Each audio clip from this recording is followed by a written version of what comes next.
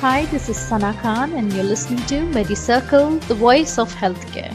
The country's COVID-19 recovery rate has reached around 93.52%. During the last 24 hours, more than 44,000 COVID-19 patients have recovered. The Health Ministry said the total number of recoveries has gone up to over 83,35,000.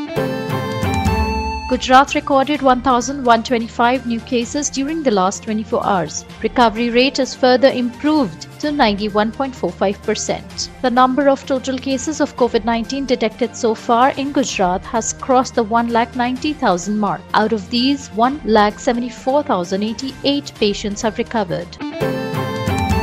The investigational drug evinacumab reduced low-density lipoprotein, that is LDL, cholesterol, the so-called bad cholesterol, by 50% in patients with severe hypercholesterolemia, whose condition is resistant to standard treatments, a Phase 2 study from the Icahn School of Medicine. Shift workers, especially those working permanent night shift rotas, may be a heightened risk of moderate to severe asthma, suggests research published online in the journal Thorax. That's all for today. Stay tuned to Medicircle podcast for latest updates in healthcare. Good day, stay healthy.